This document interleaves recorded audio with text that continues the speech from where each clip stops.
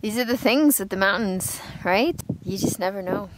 There's a very good reason the hike to Iceland's highest peak failed, and it's not one you'd expect.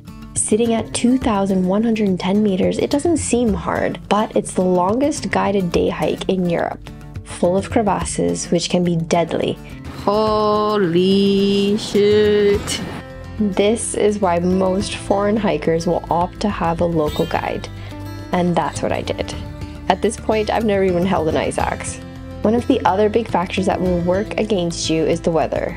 The weather is unpredictable here. It's crazy. The only thing I was sure of was my fitness. We're going at a slow pace. Just 2 weeks earlier, I had run an ultra marathon from one peak to another on my project to reach the highest point in every European country. I think physically I can do it. Mentally, I'm not sure where I'm at. I would be in Iceland for 10 days, so my hope was to summit before leaving. So my first attempt was the day after I arrived. It was supposed to be the day that I was gonna do the highest peak. Due to weather conditions, it got cancelled. The guiding company had rescheduled for Friday, so 5 days later. Today the wind gusts were too much and they moved it tomorrow, and tomorrow is literally my last day. The last chance, the last opportunity before I fly out on Sunday. I just got an email from the guides and they say, good day. Weather forecast tomorrow is looking fantastic.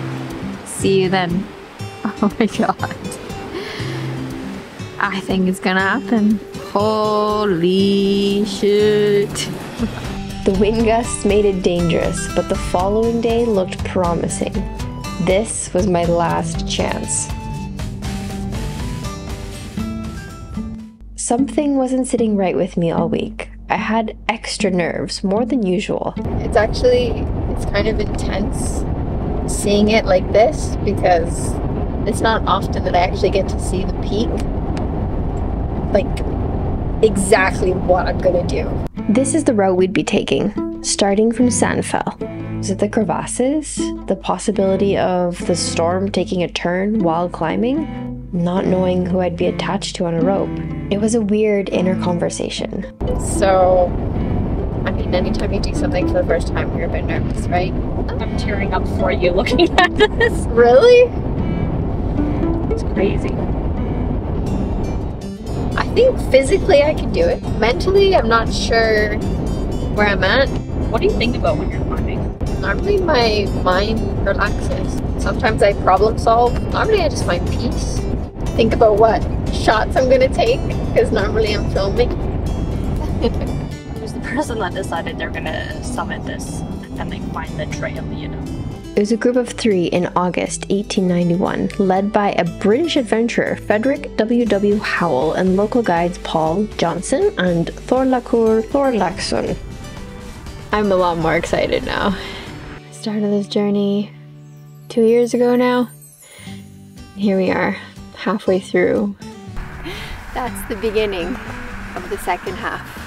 I feel like I've grown and changed so much as an individual since the beginning of this. 18. Oh. Our 4x4 from Go Campers has been incredible to have. Our adventure mobile, this thing is a freaking beast. I absolutely love it. Super cozy to sleep in, really well insulated. I'm just so happy we got this. And look at these big tires. This has gotten us through some questionable roads. So, really happy about this. I'm cold. I can't believe there's a huge possibility this is gonna happen tomorrow. You can do this, you can do this, you can do this. Wow. Sticker. She's so good. She's going to put a sticker on the, I don't know what that is. Some kind of metal thing. It's so amazing to have so much support on this project and in life. My life wasn't always like that, and it's really cool to have my best friend here with me while I do the peak. And I've got to say, my patrons, your monthly contributions helped fund the plane ride here. So I really, really appreciate it. To get a mountain guide for this, which is 100% necessary, it's 580 euros. Any kind of contribution goes a long way. So thank you so much. Okay, now I need a snack. Kind of tired of granola bars, but ooh, almonds. When I looked at the forecast this time, I felt at ease and not so anxious. Maybe this would actually happen. We were inching closer to where we would stay for the night, but there was one more waterfall on our list. We're out here doing what feels like a bit of a warm-up for tomorrow morning, and I can see the summit. Well, what we believe to be the summit anyways. It looks deceiving. This is 8 o'clock at night, still tons of daylight. But I wanted to hurry out so I could prepare and get at least 5 hours of sleep before the hike. So far, everything was going according to plan. So where did it go wrong? I'm so glad we got this place. It's like heaven here. It's so amazing. And the owner, really lovely. They even made their own little book. It's so great. This was a tactical part of the plan because I needed to pack for a potentially 16-hour day and get my food ready. A shower! How wonderful. It worked out for Kathy too because she could go back and rest after dropping me off. She's the best. While I was packing, she cooked us dinner. First shower in 3 days. I know it's gross, but always travel with some wipes. I'm ready. I just have to make my sandwiches for tomorrow and the last little bits of packing. I can do that in the morning. I'm ready. I was on track for time. We were scheduled to start at 6 a.m. and it was a 5-minute drive away.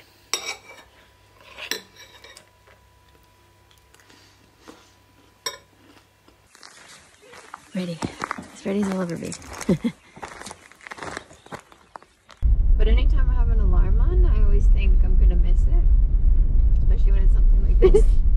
Which is silly because I never do. But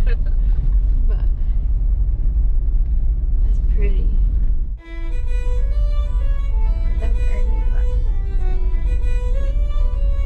We're not first ones here, so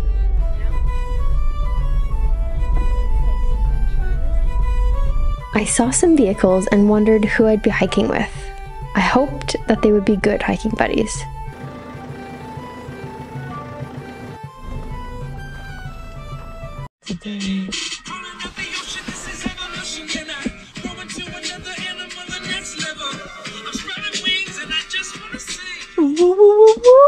Kathy is so patient. She waited with me while I got pumped. The guide was here already and we were waiting for the other two to show up. Half an hour late, they arrived. We needed to get going right away. I didn't have the best first impression, and you'll find out why, but there was nothing I could do except put my best attitude on and tackle this beast.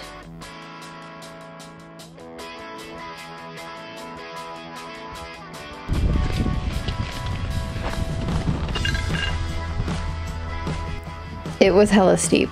My calves were waking up and my heart rate was increasing. It was go time, baby. At first, it was a great pace. I was doing fine, and the other two hikers were chatting away in a language I don't speak. The guide was listening to a podcast. After an hour, we stopped to take a layer off. Okay, our first little stop. Pretty steep coming up, but it's good. Yeah, it's like so cushy. But it's also really nice to cap on it. Oh yeah, that's what I was thinking. Yeah, there's such a soft kind of a pad. Yeah. Like, it's so nice. The wind was cutting like glass, so a good jacket is necessary.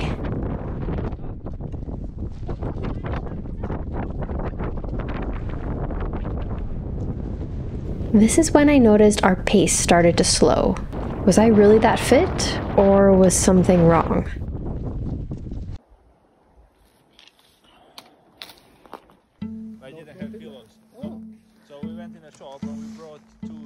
Another stop, this time to fill up water. I'd barely drank any of my 3 liters, so I was fine. But this is when I learned what was off. So we are 1/5 of the way up, and we're going at a slow pace. Our guide is not doing so well.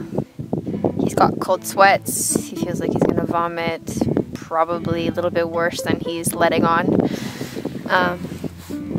Yeah, he says he needs to puke.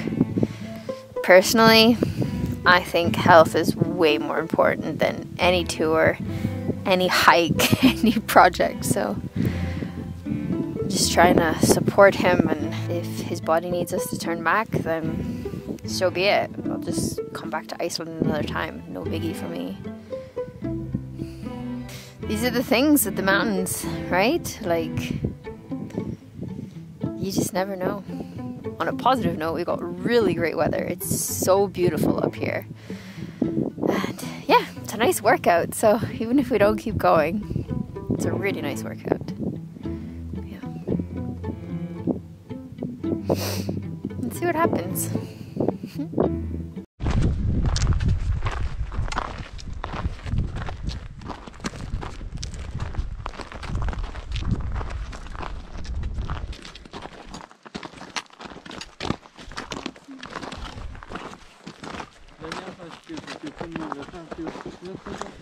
I was counting how many times he would stumble or like trip into a rock, and on average it was every 12 steps.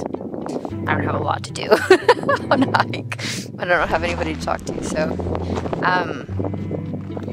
yeah, and some funky things happen with the poles. So personally, based on that, I would say we should go back, because if something did happen and somebody fell into a crevasse, he said he might not have the strength to rescue, and that's where it really matters, you know.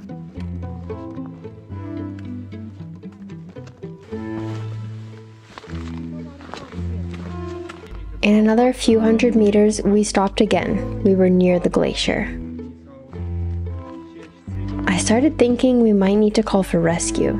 He plopped down and I tried to reassure him that it's okay, his health is more important and we can turn back without any issues.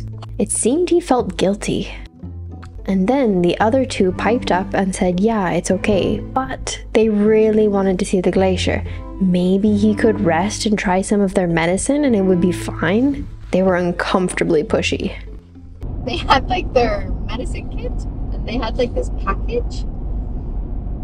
They said it was kind of like something for stomach flus or something that when you have food poisoning you take it, and it looked like Vaseline, and like the guide said it tasted like sand. They're like, yeah, try this, have it with some water, and then maybe we can keep going.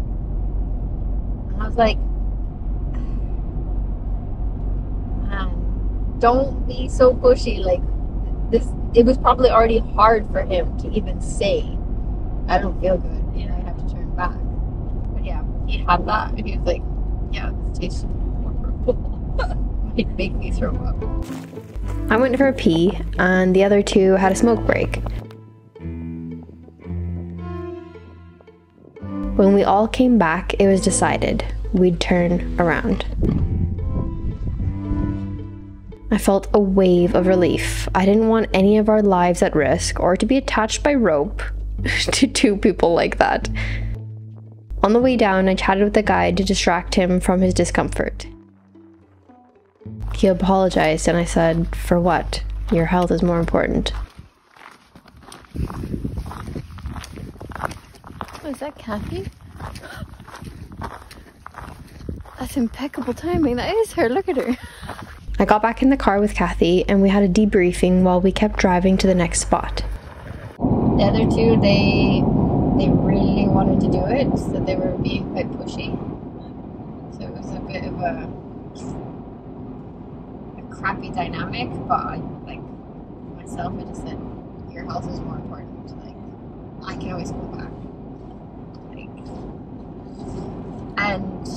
his point was really good, and that's what he said to the couple. He's like, if I feel weak and I don't, like, I'm not with it, and somebody falls in the crevasse, I probably don't have the strength to rescue. Yeah. I'm like, I'm glad he said that, because that's 100% the issue. So hopefully he feels better. Yeah. He did not. He didn't look good. No, he really didn't. Like, he was pale. Yeah. Oh, I feel bad for the guy.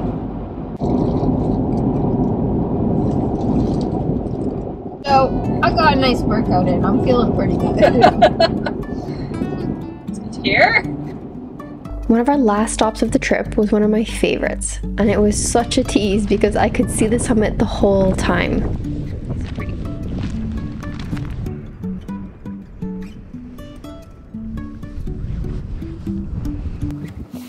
We listened to the crackling sound of the ice.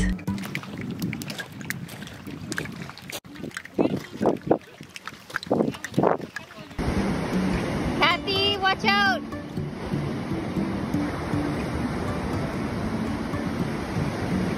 Soaked it all in.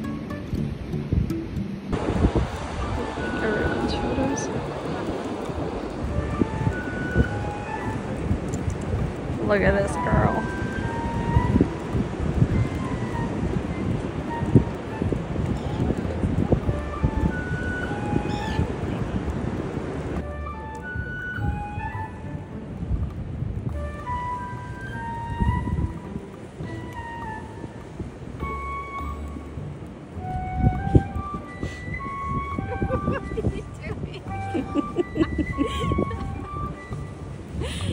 What were you doing? Just taking it all in, as the lady said. She asked me, she's like, "You're okay, right?" I was like, "Yeah, I'm just tired." She's like, "You're just taking it in?" I was like, "Yeah." Just letting your full body get the experience. So yeah, I didn't summit, and this was not peak 26. But I'm a big believer in things happening for a reason. And this just wasn't my time to summit, and that's okay. Another human's health always comes first, and it gave me more time with my bestie.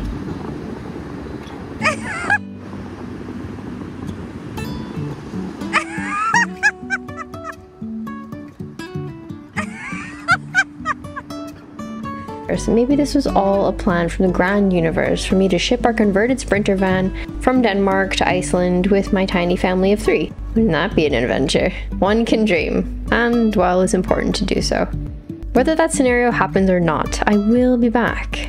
I do need to summit this mountain, and now I'm really ready. Maybe next time I'll be climbing with some of you who are also doing the same, grounds of Europe. Come on, join the journey, subscribe if you've gotten this far, why not? That way you don't miss any adventures, and you can get ready for more Iceland content coming. I'm talking videos and a map. And thank you for being on this adventure with me. It's incredible. I love reading your comments. I love hearing your stories. A lot of you reach out and tell me about your adventures, and that's what really brings me joy.